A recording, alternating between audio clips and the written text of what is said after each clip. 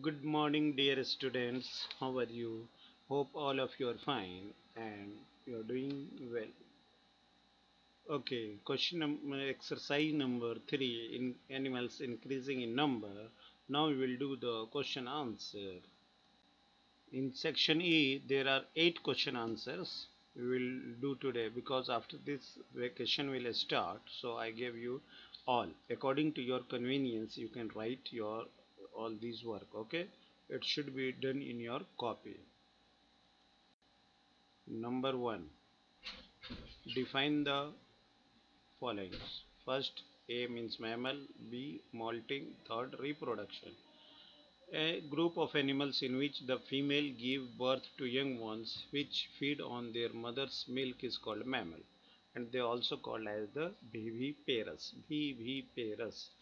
Molting, a process of shedding of the old skin is called molting.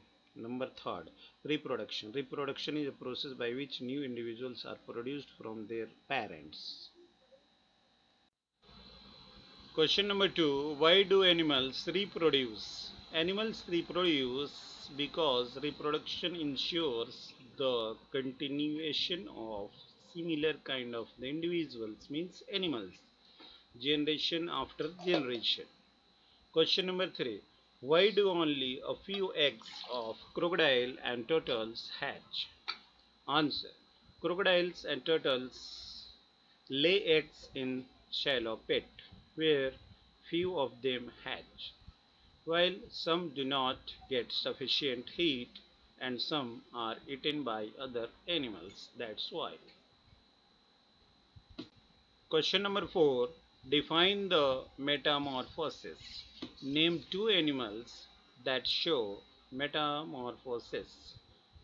Answer. A process in which the young one of an animal undergoes several changes before becoming an adult. The two animals name.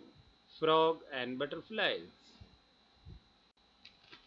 Question number 5. Explain the parts of an egg. Second part of this question. Support your answer with a diagram. Answer. An egg basically consists of three parts: eggshell, an egg white, and an egg yolk. These three parts are very distinct. You can easily identify. The albumin or the egg white, which contains the protein, while the yolk is the source of food for the embryo and contains the fat.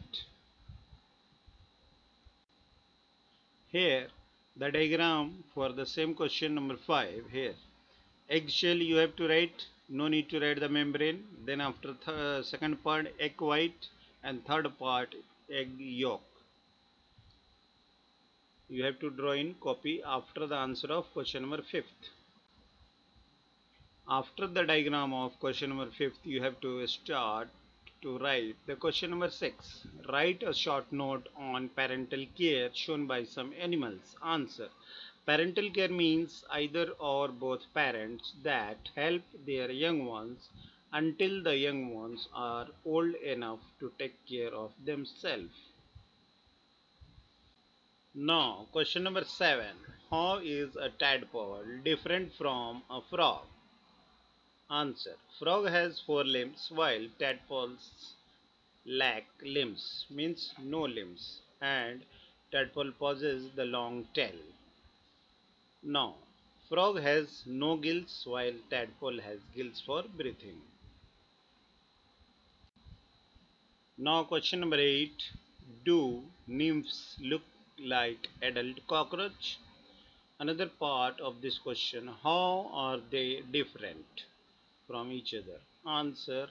Baby cockroaches, known as nymphs, look similar to adult cockroaches, except they are smaller than adult cockroaches. Nymph has no wings, while adult cockroaches have wings.